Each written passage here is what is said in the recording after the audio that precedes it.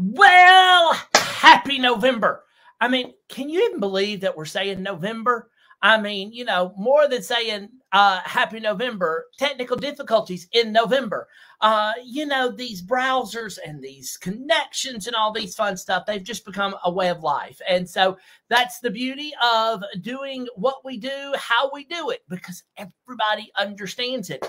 But back to November, y'all. I mean, it's like another month left in this year. And I don't know about y'all, but I am ready to see 2021 in the rear view mirror, far, far, far away from where I am. You know, if you're finding yourself that way and you're like, you know, how do we hold on for just one more month? When you know, chambers kind of have either or in November, December. Either you are crazy busy and so much is going on, whether it's actually events or not, whether it's programming or not, whether it's just you're in the mood or the mood, who's ever in the mood for strategic planning, the mode for strategic planning, you're just so crazy. Or maybe on the flip side, you're like, I finally get to take a little break. I finally just kind of get to gather myself from a crazy fall, from a crazy year.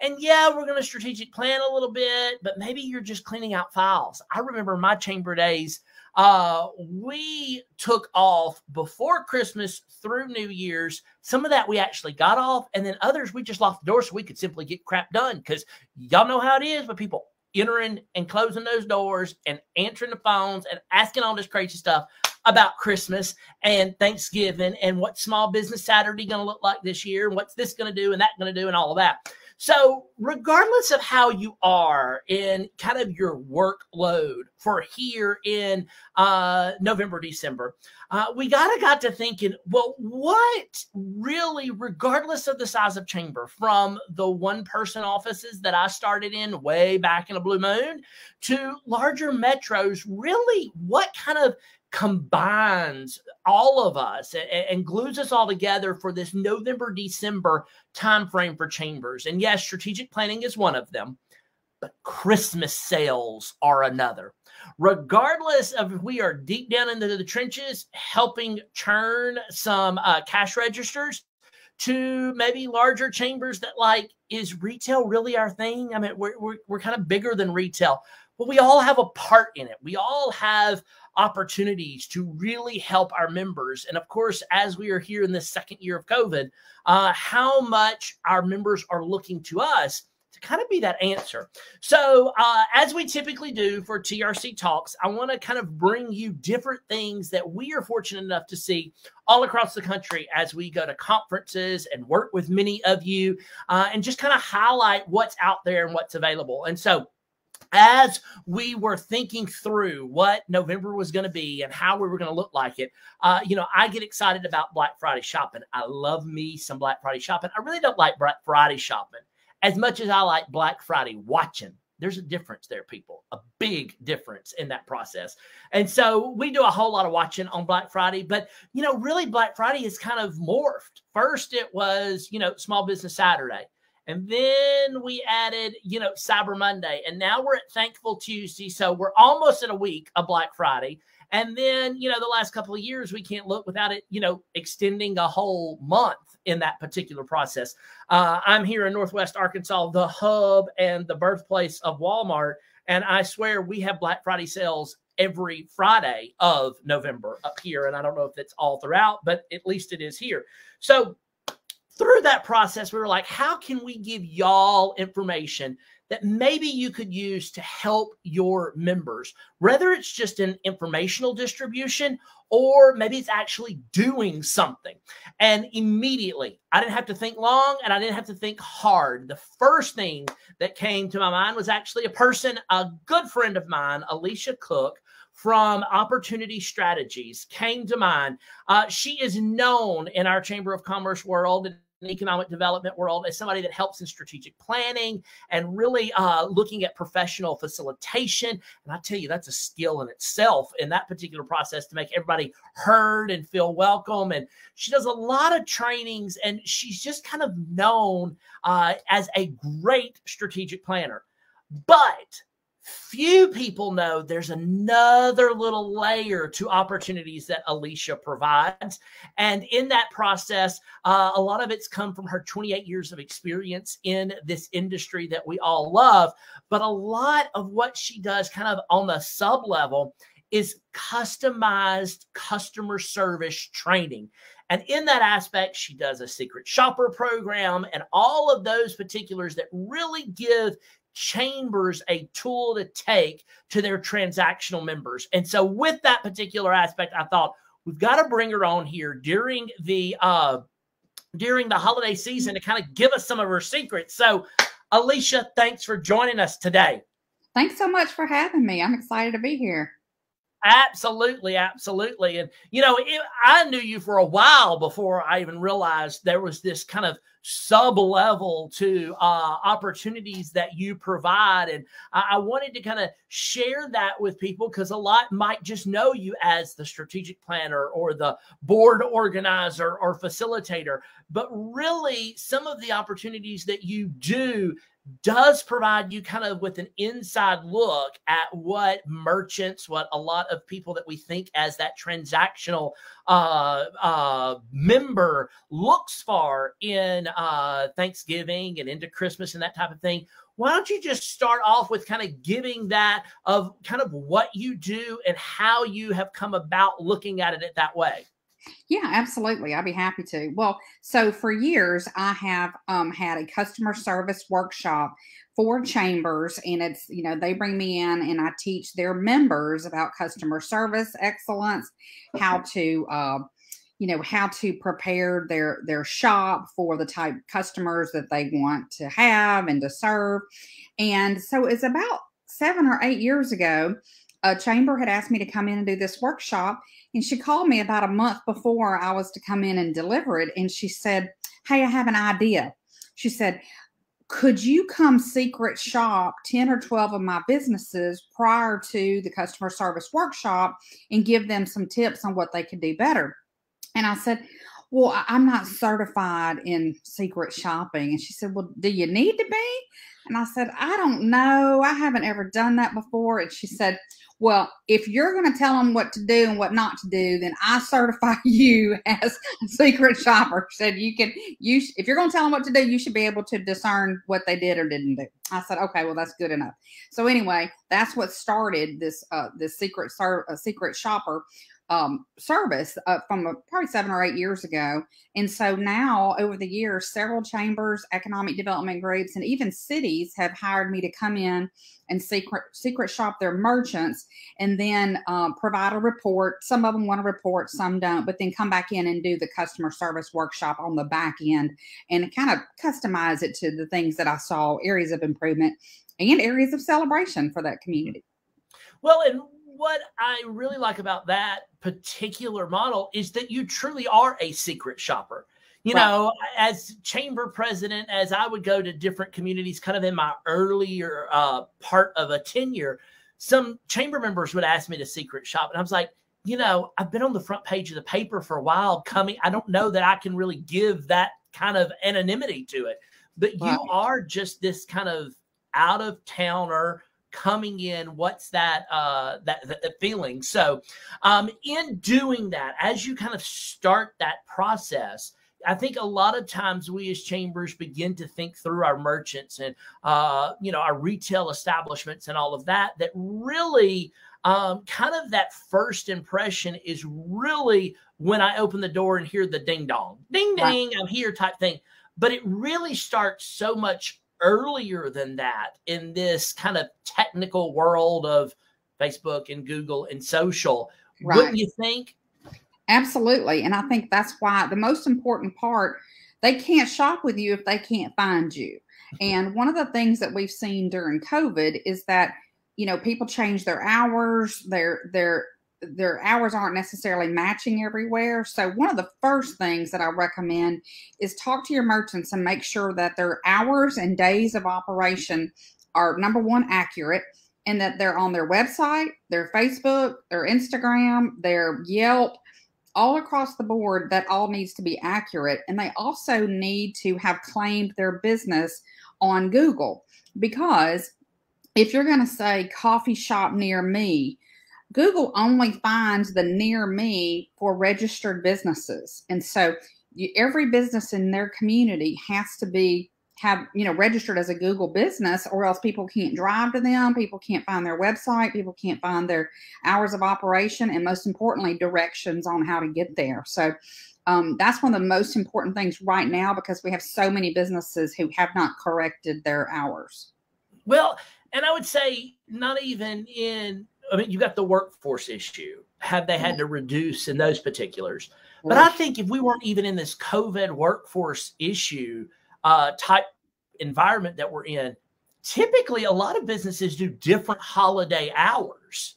Right. And so as a shopper, I'm thinking, well, I'm so used to doing that. But if they're going to extend a couple of hours, I think it's important to let people know that during that holiday season. So really, kind of, if you haven't looked at it in a couple of years, it's time, huh?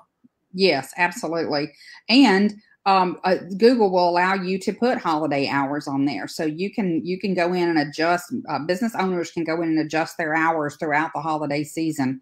So it's just something good to check on, every Saturday or Sunday or Monday before the week starts. Just make sure that your holiday hours are up to date, your COVID hours are up to date, and that your website is connected in case people need to find other information on there.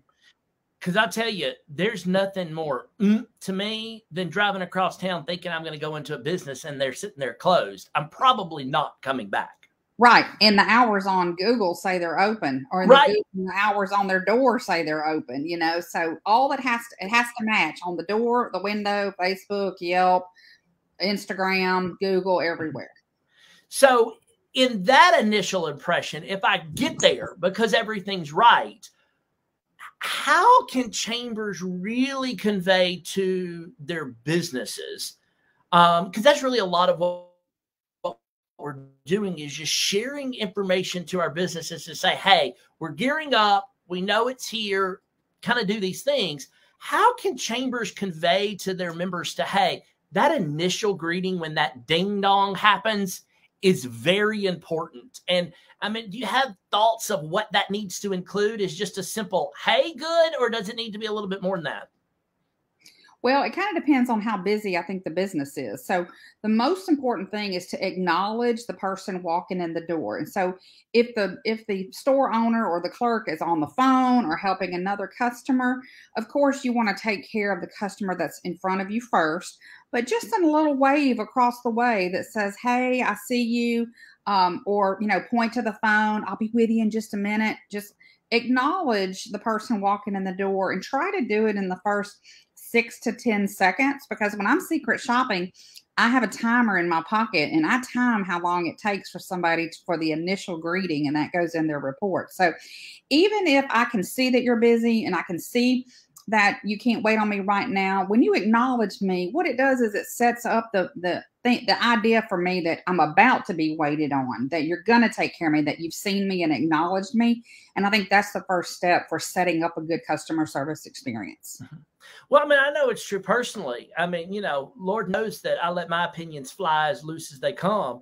And many times we've been in a store and I told Brittany, I was like, I don't guess they care we're here. I mean, there's just this, especially like if you happen to be the only person in the store, it's like, what else y'all gonna do? Y'all been bored all day, obviously. You can talk to me type thing. When you have that, whether it's an online impression, whether it's that feeling that you get, or kind of, I think of several merchant stores that I get this woof of a smell that just makes me, inviting and those type of things. To me, I count that all as first impression stuff. What I feel about that. Sometimes first impression doesn't go along with, if I stay in there a while, maybe that impression changes a bit for whatever reason. Right. What do you think is more important, the first impression or the lasting impression that you get? This is a great question, Jason. I think that the lasting impression is the most important part, because even if you come into, let's say I'm a shop owner and you come in and you don't get waited on as quickly, or, you're not getting exactly what you need. If I can make it right before you leave, I have a chance to correct a situation. So I think it's the lasting impression. I think it's what the customer walks out the door thinking, smelling, having experienced, that's going to sit with them. So you still have a chance to correct a bad first impression as long as they're still in your shop. That's Okay. my impression of that, of the first impression versus lasting impression. What I walk out the door with is what I'm going to tell my friends and what I'm going to remember about the experience most. Okay. Very true there. This is something that sometimes I think part of it's the chamber part of me. I think it's part of the personality and all of that. But there is nothing to me, especially in this height of the holiday season, and I want to buy something, or there's a product there that might not be there, but it says it's there. And I start this kind of inquisitive process with the staff that's there. And then I kind of get this, or this kind of fear goes over them, where a lot of times Brittany, my wife, will be like, quit scaring them, shut up, that type of thing. But it's like, I want an answer. I want something. And I think sometimes staff, either they're not trained right or whatever it might be, but sometimes I think they feel like they can't give an answer. So in a heightened time of a lot of transactions, what do you feel owners can do in giving their staff empowerment to make decisions, empowerment to, just kind of rectify an issue? Because let's just count it, unless they're going to take up residence at the office or the store for the next, 5-6 weeks, it's going to be a lot of busy time that they might not be there. What can they do to help staff help them? Okay. Well, I think there's a great opportunity here, and I see so many of these opportunities missed, Jason. I'll give you a perfect example. So a couple years ago, right before COVID, I was secret shopping in a community. And, one of the things I like to do is to test the clerk if they can, make an exception or serve me in some way. And I found a handbag, because I actually do buy stuff sometimes on my own. So I found this little clutch in this lady's boutique, and it had like a ballpoint pen mark on it, had a mark on the back of it. And I could probably get it off with some Goo Gone or something. But I took it up to the register and I said, I'd like to buy this bag, but it's a little bit damaged. What can you do to, so that I can buy this? Can you mark this down so I can get it as is? Well, lo and behold, it turned into like an act of Congress. So this lady, the clerk, she has to call her boss. Her boss doesn't, and the owner doesn't answer the phone. Then she texts the owner. Then the owner texts back and says, well, what is it? Let me see it. And then she makes her text her a picture of the damage. And all this time I'm waiting and looking at my watch, going, this is terrible. She doesn't even know I'm secret shopping her. Mm-hmm. And she finally comes back, and the owner says, well, you're going to have to video it to me. Like, a picture wasn't good. It was just all this rigmarole about getting it, 10% off or something. So anyway, boils down to it, the lady finally gives me a discount, but I'm in there about 8 or 12, I can't remember now, 8 or 10 minutes or something outrageous. And, the purse was like $40. It was like a $4 discount, Mm-hmm.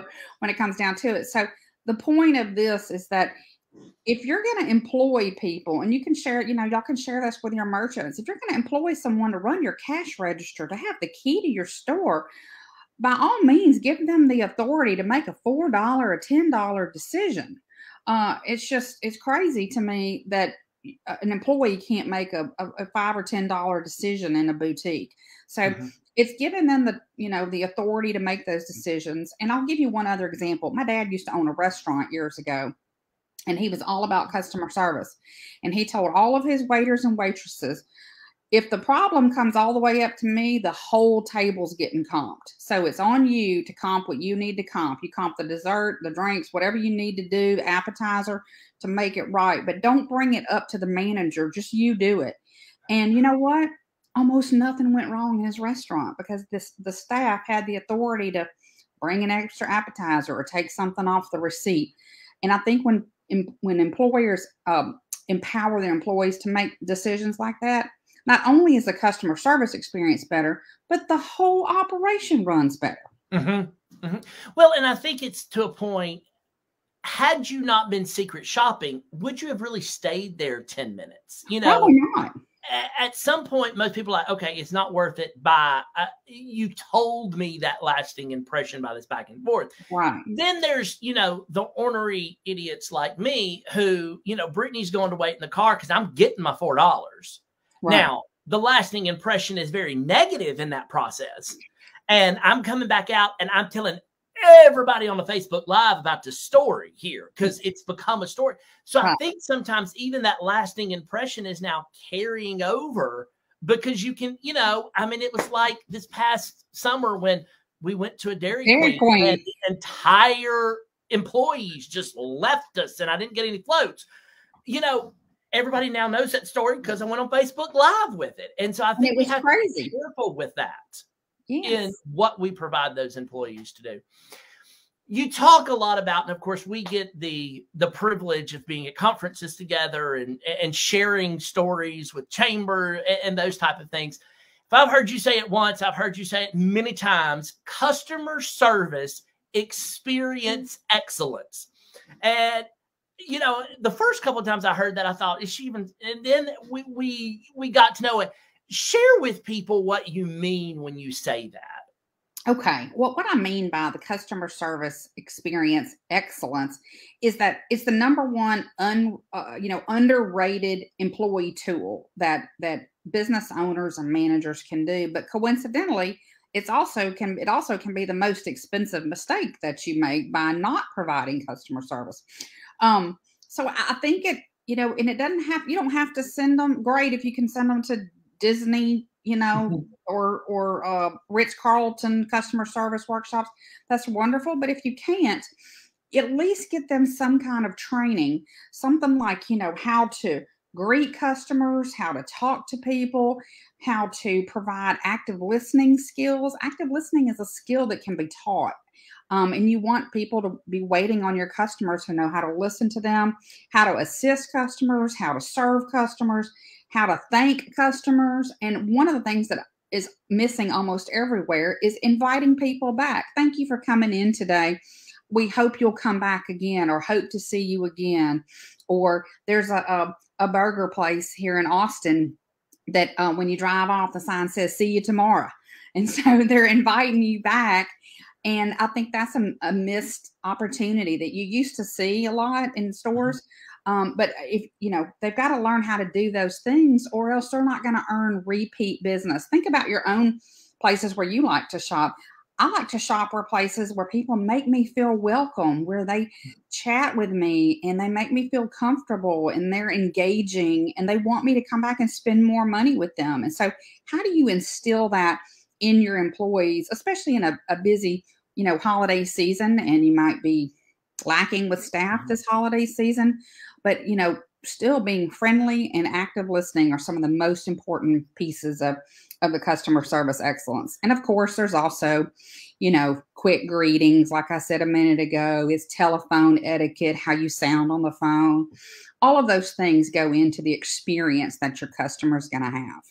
Alysia, you know, a lot of what you're saying here, being from the chamber world for so long, I can hear some chamber people already going, well, duh. I mean, those are just basic. I mean, right. I see that coming off, but how would you respond to that, to a chamber to say, yeah, they might be basic, but are they coming across to your merchants, employees? How do you get the merchant to understand maybe a return to basics mentality with those things?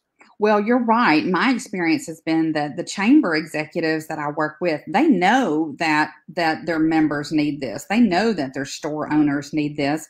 But a lot of times, store owners, there's two things that I've seen, Jason. One is that a lot of store owners think, well, my neighbor needs customer service, not me. You know, like everybody, I take care of everyone in my shop. But the second thing is that business owners are mistaken if they think that their customers get the same level of customer service when they're in their shop versus when they're not in their shop, the owner. So if the owner's there, oftentimes customers get a different level of customer service than they may get if the owner's not there. So that's why I recommend, even if you don't hire a secret shopper like me, get one of your friends that's coming in for the holidays that doesn't live here. You know, pay them to come in or give them a free dinner if they'll come in and shop your store in your absence. That's what I tell some of the chambers to tell their business owners, because the experience can really be different depending on if the owner's in the shop or not. So those two things, owner presence and then owner almost denial that they think their people, you know how to do it all. And the chances are that none of us are. Chances are there's an opportunity to be a little bit nicer, a little bit more patient, a little better listener, those things. So, you know, you've been doing secret shopping for a while, and I know that you've got 8 secret shopping tips. Now, y'all, we ain't giving all 8 of them to you today. Sorry. No. We give you a little taste in that particular aspect. One, because otherwise we'd be here all afternoon and you get a seminar out of this, and it's supposed to just be a little bit for you. But there is one of them that I absolutely loved. It's called Enliven the Senses. And I think you've hit on it a little bit throughout today, but really expound upon that one particular tip. Yeah, absolutely. And remind me in a second to tell you the bagel experience story in a minute, because it kind of goes back to that customer service excellence thing in just a second. But yeah, enliven the senses. What I mean by that is encourage your merchants to consider what the experience is like walking into their store. So what do I see? Do I see smiling faces, or do I see exhausted, angry, burnt out faces of employees? Do I see things attractively merchandised, or can I see that back junk closet with boxes and stuff all over the floor? So what do I see? Do I see live plants, or do I see that old, dusty, filthy ficus tree from 1987 in the corner of your store? You know what I'm talking about. I do. So also, what do I smell? I have secret shopped and just in real life shopped places that just smell enchanting. Last year, I was shopping in a store in Georgetown, Texas, on the square, and I was just going to check it out. I didn't really have anything I was searching for. But when I walked in, it smelled like Christmas. It was during the holiday season, and they had this super expensive, outrageously expensive candle. And the lady told me that that's what it was. And I was like, well, I don't care how much it is. It smelled so good, I had to buy it. And so, and I've also shopped places where I'm like, oh, a cat lives in here. Right? The antique store where the cat lives. And so if that's what I'm smelling, I'm probably not going to stay in there too long. So think about that. Also, what can I taste when you say enliven the senses? Do you have any samples? Are you selling like some pecans or some cupcakes? Do you have a sample that you can give out? Do you have snacks? I love it in the holidays when you walk in and somebody's got a glass of champagne that they'll serve you, or hot chocolate or coffee. Are your merchants doing just a little? There's something psychological too about feeding people. The sustenance part of reciprocity. That's why they give you the free samples at Costco and at Walmart and your grocery store, because we automatically set up for reciprocity when we taste something from someone. So do you have anything like that? Some kind of snack, even a bottled water while you shop? People are likely to linger longer when there's something that they can taste in your shop. Also, what do I hear? Do I hear music playing? There is nothing worse than being in, you can attest to this, but shopping somewhere and it is like deafening silence. I mean, you can hear the person behind the counter breathing. And then you're almost like, are they watching me? You know, Not a horror movie. Yeah. So really, the sound, and that's one thing growing up, my parents were big entertainers and had a lot of parties and stuff. And my mom always said, no party's complete without the right music. And so I tell all of my merchants and my customer service in my, 8 secrets of a secret shopper workshop, have some kind of music playing during the holidays. Play the right, if it's a lively kind of shop, play that lively Christmas music. If it's a really low key luxury shop, then you want to play some, old Christmas carols and tunes that make people kind of slow down a little bit. One example, you're going to die laughing. I did a secret shopping of a barbecue restaurant about 2 years ago. Now, what kind of music do you expect to hear in a barbecue restaurant? Well, it's got to be country. Well, what do you think? A little bit of Dolly, maybe. Maybe a little bit of Dolly, a little bit of country. No, it was Metallica. It was hard rock. Okay, I'm eating my barbecue, and it's like, so it was incongruent of what was going on. And so you want to make sure that your store has some kind of music playing that's congruent with the vibe of the store. And, whether that's a CD or a Pandora playing or Spotify or whatever that is, but don't have commercials in your plate. So have that nice vibe of music. And finally, what can I touch? What can I feel? Is there some kind of lush sofa I can sit in? Are there like fluffy pillows? Are there things that have a tactile attraction in your store? So, what is there that I might enjoy touching and picking up? Or are there signs everywhere that says, you break it, you buy it? Am I shamed for touching something, or am I encouraged for touching something? And also temperature goes in here. I have walked into stores that are absolutely freezing and burning up. And so I'm not going to stay and spend a lot of money if the temperature is not somewhat comfortable in there too. Mm-hmm. So, and candles, I talked about the smell. So anyway, that see, smell, touch, hear, feel, all of those things are really important to bring out all the senses. Make me leave there going, I don't know what it was about that place, but I just loved being in there. Well, I didn't even think about temperature till you just said it, but it's so true. I mean, for me, if I walk into a very hot room, I'm going to get a migraine like that. It's just what happens to me. So if I walk in somewhere that's very heated, I'm out immediately. I can't even linger. And then Brittany's hurrying up because I'm outside, and so temperature does play a role in it. I wouldn't have even thought about that. Yeah, really. A lot of what you've said, to me, I'm a very checklist minded person. Check, check, check. So I think even if it's an aspect for maybe owners that think they are better than the other ones, or they don't have a problem, those type of things, really a lot of what you've said here takes me back. April Bragg at the Robbins Regional Chamber, I don't know, a few months ago, during that whole workforce issue and people having to maybe close or open depending on work, she sent out kind of a toolkit, a checklist for businesses saying, hey, if you're having to close for something, you might want to consider this.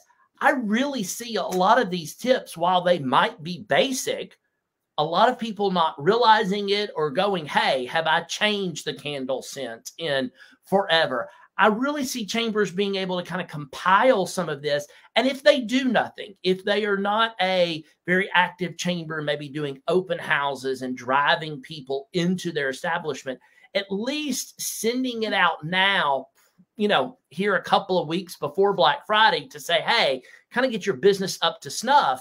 I think that could be a tool that they could use, and the businesses might go, oh yeah, this is kind of a refresher I need to have. Absolutely. And I love the idea of a checklist. I haven't seen April's checklist for that specific thing, but I love that idea is, are you, if you just want to get your house in order for your brick and mortar store before the holidays, here's some things to consider, and it's, sweeping the floors. Cleanliness is a really important part. Dusty, sweeping the floors, and also the entrance ways. We really didn't get much into cleanliness today, but that's a really important component of when I pull my car or I walk up to your shop. Is there dirt and dust and leaves? The leaves are all falling right now, but I don't want to fall in the leaves. I want to be able to have a clear path to your front door. And so is your front door swept? And, you know, doesn't matter what happened there the night before or whatever, but sweeping your front way and your parking lot and just making it look welcome. The whole thing is to make people feel welcome and comfortable to come in. I mean, I was at a new chiropractor the other day. I was trying another one out. And when I laid on the chiropractic table, I just looked, and I can't tell you the amount of dust and junk on the floor. I was like, peace out. I don't care what kind of adjustment this is. Right. Not coming back here. So it does begin to affect a lot of what that particular aspect is. So I'm going to ask you this kind of in wrapping up. You know, we're both from Louisiana. We've got to have a little bit of Louisiana culture, especially when I get a Louisiana person here with me. Yes. Y'all know I love Lagniappe, giving y'all a little something extra. So in all of this, if you had to pick out something, Alysia, that you just kind of wanted to say, hey, here's a little bit of something extra that you really need to make sure that your merchants understand in this holiday season, what would you give them? Well, the best Lagniappe that I can say is encourage every chamber member that you have that has a brick and mortar to find their own Lagniappe. There is something, a little something extra that, you know, and that's like Jason said, Lagniappe is something that they neither paid for nor expected. It's just a little extra, little glory in the shopping experience. And every merchant has something that they can do or give or say or provide that makes just a little shining difference. I'll give you one example. I told you that my dad owned a restaurant years ago. And on Friday and Saturday night, Jason, people would line up out the door to, you know, wait on a table. And Daddy always said, if they're going to, you know, they can pick any restaurant in town. If they're going to pick my restaurant, the least we can do is go out there and give them free appetizers. And so he would tell his host or hostess, if there's a line forming and you're taking names, you call back to the kitchen and you have somebody take a platter of appetizers out there, and it could just be a little Dixie cup, you know, a little container of red beans and rice or sugar cookies or whatever, and pass those out to everybody in line. And you know what he used to say? He said, you think they're going to go across the street now? No. They're going to stay there because you gave them something extra that they didn't pay for and that they didn't expect. And people were so grateful to get a free appetizer. And if they had waited a long time, they might be seated and Dad might put a whole order of appetizers on the table saying, thank you for waiting. We appreciate you supporting our small business here. So I encourage small businesses everywhere. Could you give a cookie away? Have you ever visited a church where they give cookies away, or, you know, visiting someplace where they say, hey, we got some cookies here, or whatever that is? You can find something that they can give away that they can make people feel special. So there's not one specific thing. It's find that one special thing for your own shop. Well, and people say something like cookies. I mean, everybody goes to Doubletree to get the chocolate chip cookies at the Doubletree. I mean, there's something that becomes synonymous to you going up and beyond in that particular process. And so I would say a lot of that for you chamber folks out there, what can you do? You know, how do you take all of this information? It's one, information that you know. It's information that Alysia shared with us. There's even more to Alicia's depth in knowledge that we can't necessarily share with you, but y'all can absolutely reach out and she could share that. You know, we live in a time of Zoom these days, so you can turn around a seminar fairly quickly for maybe your merchants and those transactional members that are looking for something. Put it together and send it out to them in those particular aspects to just help their monetization of the holiday season as it's to come. But, you know, maybe it's just putting a toolkit together and saying, hey, we're here. And of course, when you put a toolkit together, don't forget to put a sponsor on it. Hello, make some money that way as well through that particular sponsor, man. Absolutely. We're always going to find some sponsorship somewhere around in here. So through that process, and I guess we will leave them with, you have been gracious enough to extend that if someone wants to bring you in for a customer service seminar or secret shopping or those type of things, that you're going to give them a discount if they book by the end of the year, and they can reference TRC Talks to you in reaching out. I know some information was scrolling here a little while ago, but thank you for offering that. It's a good way sometimes for maybe especially those chambers that don't necessarily have a whole lot to do in November and December to kind of just gear up their merchants for the beginning of the year. So thank you for sharing that little bit. Yeah, absolutely. I'm happy to offer any of your viewers today, any of your listeners that are watching, a $500 discount off any, yes, I know, off any workshop. We've got the 8 Secrets of a Secret Shopper Lunch and Learn. I can come out to your community and do it in person, or we can do it on Zoom, and you can broadcast it to your members if you're still doing, virtual stuff, or if you're still partially doing Zoom stuff. So yeah, I'm happy. I've got a few more slots before the holidays. And then I've got a lot at the end of, I'm going to say a lot. I've got like 3 days at the end of December and January too. So if it's a little too late for them to do it this year, we can get them ramped up for the, for the spring break. Well, thank you for that. Season. Now I've got to end with, here, Louisiana. So, gumbo or jambalaya?